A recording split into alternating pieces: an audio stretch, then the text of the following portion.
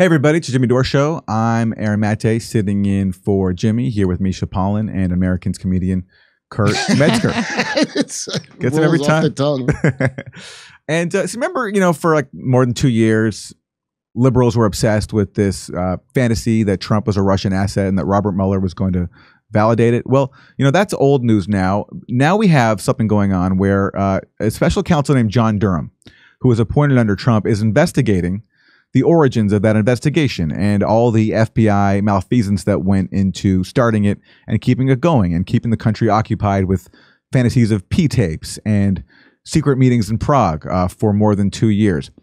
And because John Durham's investigating the origins of that probe, it's not nearly getting as much attention as the initial scandal, Russiagate, got, because no one cares how all this happened and no one cares about accountability for how the American people were essentially scammed into being fear-mongered about Russian interference and a president who was potentially compromised by P-tapes and other blackmail. But cases are ongoing, and the special counsel, John Durham, has brought a case into someone named Igor Danchenko, who is said to be one of the key sources for the Steele dossier. And the Steele dossier was this piece of opposition research that the Clinton campaign paid for back in 2016, and then the FBI used to get surveillance warrants on a member of the Trump campaign. And the Steele dossier basically alleged a widespread conspiracy between Trump and Russia. It turned out to be a complete work of fiction. And so now there is an attempt to find out exactly what happened and how much the FBI knew when it was relying on the Steele dossier and how much it knew that the Steele dossier was a fraud, even when it was citing it for FISA warrants. So here's something that just came out. This comes from CNN. FBI offered Christopher Steele $1 million to prove dossier claims, senior FBI analyst testifies. Shortly before the 2016 election, the FBI offered retired British spy Christopher Steele up to $1 million to prove the explosive allegations in his dossier about Donald Trump, a senior FBI analyst testified. The cash offer was made during an overseas October 2016 meeting between Steele and several top FBI officials who were trying to corroborate Steele's claims that the Trump campaign was colluding with Russia to win the election.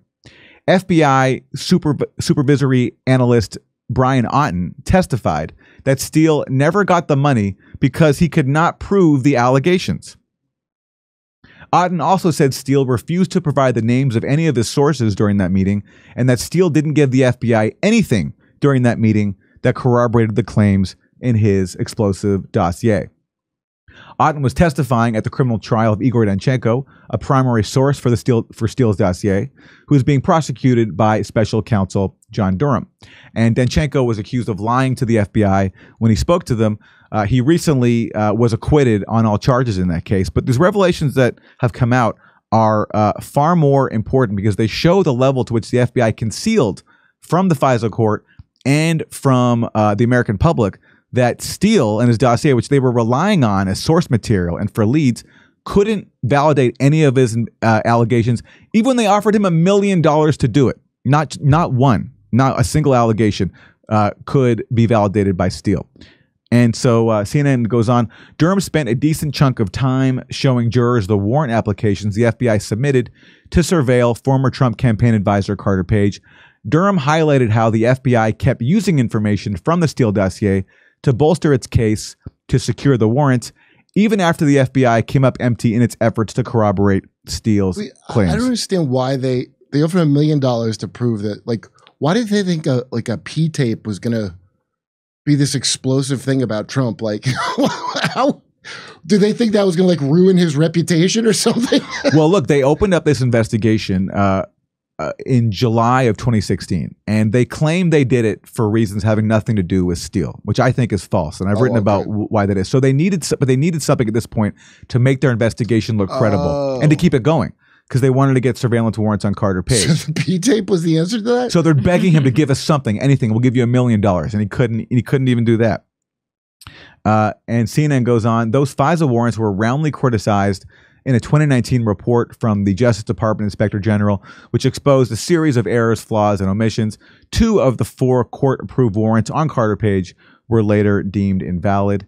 The Steele dossier contained unverified allegations. That's a nice way of saying fictional allegations, fabricated allegations about Trump's connections to Russia, including his alleged business dealings, rumors of lurid trysts in Moscow, and claims that his campaign collaborated with the Kremlin in 2016. On that Yosemite Sam meme that blew our minds just now?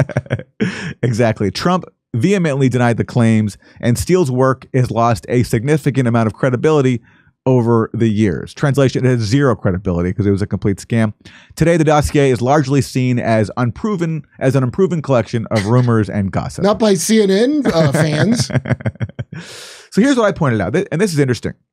The Steele FBI meeting was on October 3rd, 2016. That's when they offer him $1 million to corroborate his claims. The FBI's first surveillance warrant on Carter Page was then filed a few weeks later on October 21st. This means that after the FBI offered Steele $1 million to prove his dossier, which he couldn't, the FBI filed a surveillance warrant based on that same dossier anyway. So basically, even though Steele told them, I can't verify anything, they still used it to spy on Carter Page and by extension, the rest of the Trump campaign. I remember that when watching Bill Maher back then, when Trump said that they were spying on him, and they're like, "Shut up, Trump! They're not spying." And it turned out that's exactly what. And they said, "No, we were surveilling him." Exactly. Yes. Surveilling wasn't spying. So here's the other interesting aspect to all this. So we know, and this has become even more confirmed with the Danchenko trial, that the FBI relied on the Steele dossier for investigative leads and for surveillance warrants on members of the Trump campaign, Carter Page. But they didn't just rely on the Steele dossier.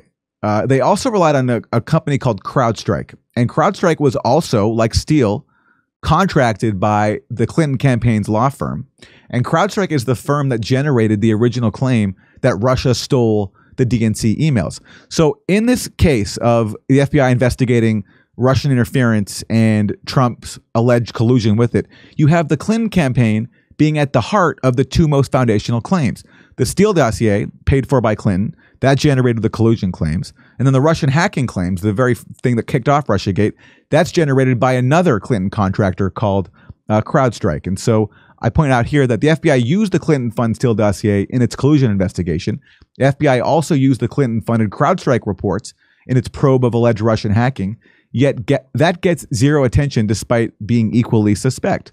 Why are you having the FBI rely on a private firm hired by the Clinton campaign in an investigation of allegations of collusion and Russian interference against her opponent, Donald Trump? It's completely corrupt.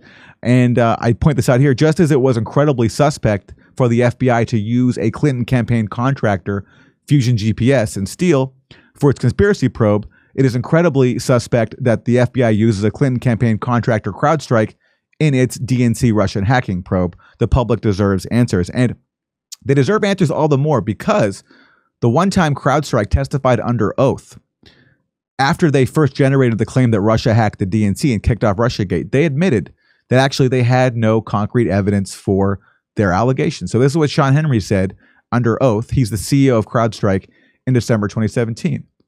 We did not have concrete evidence that the data was exfiltrated from the DNC, from the server, but we have indications that it was exfiltrated. What he's saying is we don't have concrete evidence for the claim that we made that Russia hacked the DNC. He goes on to say, there are times when we can see data exfiltrated and we can say conclusively, but in this case, it appears it was set up to be exfiltrated, but we just don't have the evidence that says it actually left. So what he's saying, yeah, he's saying that we don't have any evidence that these alleged Russian hackers actually took anything from the server.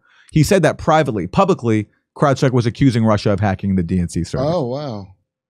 And so I've tried to get some answers on this. So we've seen the Steele dossier, right? The public has all seen it. It's being put out. We all know it's a fraud.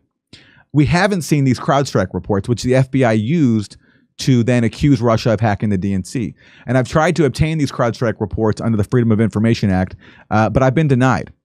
Wow. And when I first tried, the FBI only acknowledged to me the existence of one of these CrowdStrike reports when I know for a fact that there's three. But recently, somebody else brought a different case and got more information from the FBI.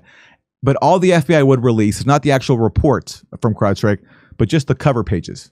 So all the FBI is willing to release is the cover page to the CrowdStrike report. Is that redacted? What's the white spot? That's redacted. Yes, that's redacted. So The Clinton campaign paid for a company to then claim that Russia hacked the DNC.